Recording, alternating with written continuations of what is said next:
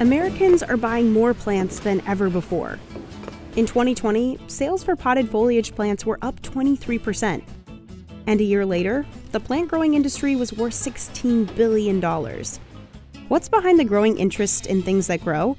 Whoa! Thousands of social media influencers sharing their collections and touting the health benefits of houseplants. Influencers like Summer. Come on in. I personally bought the plant for $39, which was pretty expensive at the time. Now you get a small plant like this for hundreds and hundreds of dollars. But nearly half of all the houseplants grown in the US die at some point along the supply chain. I've gone to many big box stores, and those plants are in sad condition. These are living products, after all. We can't just flick a switch. We're not making soda pop bottles. We're not producing toilet paper. And new plant parents make terrible caretakers. They kill another half of the plants they take home, according to one study. So as demand increases, so does the amount of waste the houseplant industry creates. It'd be as much as 7 or 8 years to produce the plants. Think about all of the input that had to go into that plant and to just have it thrown out the door. So why do so many plants die in the supply chain? And what are growers and plant influencers doing about it? We went to one of America's largest farms to find out. Costa Farm, here in Miami, produces 1.6 million plants every week. The company supplies giant retailers like Home Depot, Walmart, IKEA, and Whole Foods. This is Mike. He's the production manager. We're here at our soil processing plant. This is the beginning of the growing cycle. Mike makes a living keeping plants healthy. That's the main goal, to keep it alive. But at this scale, that's not always easy. Costa has to maintain the perfect ratio of light, water, temperature, and food. We can only deal with the natural factors. Every grower will lose some plants along the way. That's what the industry calls shrinkage. But Costa has taken steps to minimize it. It all starts with this potting mix. Costa uses coconut coir, which comes from the fibrous middle part of the fruit. Nosotros recibimos el coco de la India, casi todo viene de Sri Lanka. This is a more sustainable alternative than peat moss, which releases carbon dioxide when harvested and takes a long time to grow back. We're just talking about millimeters or fractions of millimeters of growth a year.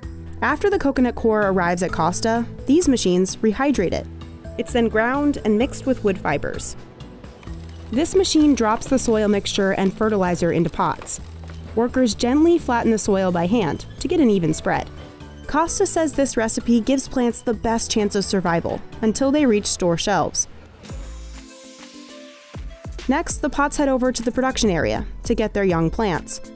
These are cuttings, taken from the stems of more mature plants. These workers place the cuttings into pots. They're fragile, so they have to move fast. La idea es que la planta no sufra estrés. Mientras más rápido sea el proceso, es mejor. Tenemos menos pérdida en el campo. During this process, growers nationally lose an average of 20% of their plants, although Costa says it loses half that. Another reason plants die? Disease and pests. The biggest concern are spider mites and mealybugs. They're sucking the juices out of it. The leaf is not able to get the proper nutrition. Workers inspect every plant. If they spot any spider mites, they fire up this fancy gun, which is actually a repurposed leaf blower. The dust that comes out is full of bigger, predatory mites. Lo que vamos a hacer ahora es soltar estos depredadores, que son un insecto beneficioso para nuestras plantas. Predatory mites don't hurt the plants or people, but instead feed on the dangerous spider mites. They're also a safer alternative to pesticides. Afterwards, this giant sprinkler moves through to water them. This plant now will spend its life cycle growing here.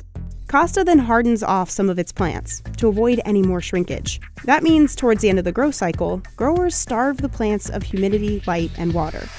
The goal? To mimic conditions indoors. And then that plant will toughen up and we'll feel like we have more of a green thumb because we'll have been able to care for that plant better. The plants then get one more inspection. One worker places plants on the belt, another inspects the quality, removing any dead leaves.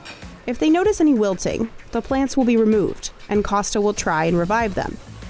But on average, another 10% of plants perish during production in the US. Costa trucks its plants to retailers all over North America.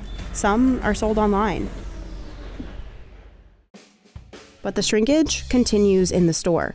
It's estimated about 10% of plants don't make it out. The big box stores, they don't tend to have horticulturists on staff. They just have people that may or may not water things. I don't know about you, but I've gone to many big box stores and those plants are in sad condition. Think wilted or yellowing leaves or rotted roots. We go and we look at the tomatoes and the bananas and everything. We look for bruises. Is it really ripe enough? And so we need to look at plants even more that way. But the biggest plant murderers are consumers. You haven't grown a plant unless you killed it 3 times. One survey found new gardeners kill 70% of their plants. Even experienced ones kill about 1/3 of what they grow.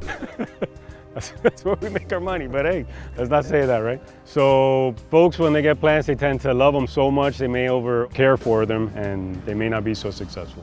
So out of 10 houseplants, only 3 will survive a significant amount of time in a customer's home.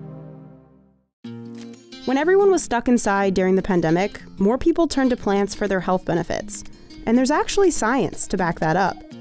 Researchers found that having plants in hospitals can speed up recovery time for patients, reduce their anxiety levels, and elevate their moods. The presence of plants does things like decrease blood pressure, decrease heart rate, increase endorphins, all the things that make you feel better. Plus, they're pretty. Exotic plants went viral on social media. Today on TikTok, there are over 4 billion views on videos with the hashtag #PlantTikTok.